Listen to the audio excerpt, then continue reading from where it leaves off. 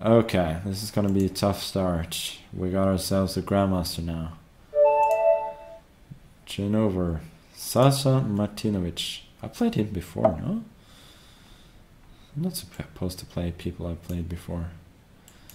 Okay, knight f6 is a good reply to 1. d4, e6, e4, take it, knight f3, huh? Okay, g5. It's one of those positions where I think essing an early g5 can actually be justified. Now I go d6. And let's grab some space. h5. Next I probably want to go knight c6, e5. Not too worried about knight b5.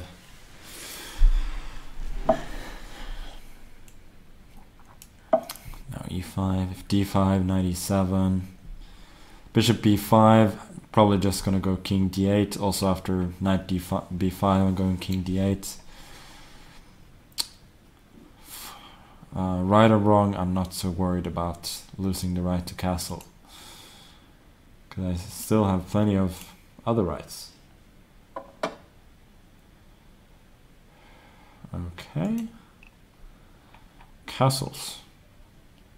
That is one brave decision. He does not care about the pawn. Well, I do, so I'm gonna take it. And I'll take another one. Once again, don't try this at home. The usual disclaimer. He had knight d5. That was a bit of an embarrassing miss on my part. I think after knight d5 I would have been in some trouble. But now I'm more happy. Bishop h6 comes with tempo. I feel like I should be doing fine. Probably objectively speaking not too great, but in a practical game all looks pretty nice. Bishop b5, I got king d7, trapping the knight. And if rook c1, I can first of all take it and then rook c8 later on. The knight is still not escaping.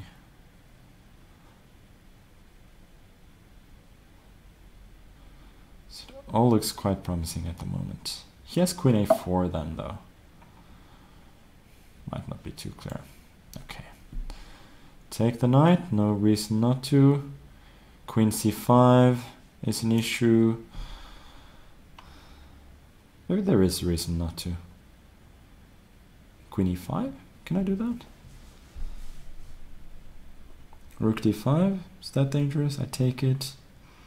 No, I don't think that's dangerous. It always worries me a bit though, to play such moves. Oh, wait a second, I have queen c5, I just have bishop f4 now? Yeah, should be good.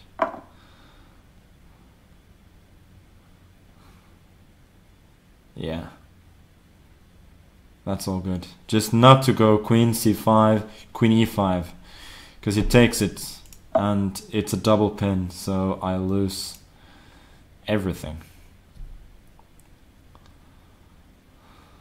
Or at least my queen. Yeah, rook d5, king e7 looks nice. He could take on h5, but then I go rook c8 and I think I'll soon be taking over. Should be noted that also with my pawns in h5 and g4, his king isn't quite as safe as it may look. Yeah, but this doesn't work. I just take on d5, e d5, rook d8, and he has no threats. King f8 coming next, and I'm a bishop up, and the game will be over pretty soon. Take b2. Yeah, exchange rooks, why not?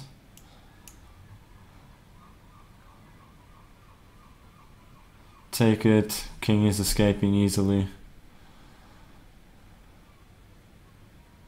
And no worries in the world. And he resigned. Well, I have to say that was a fun game. Absolutely a fun game.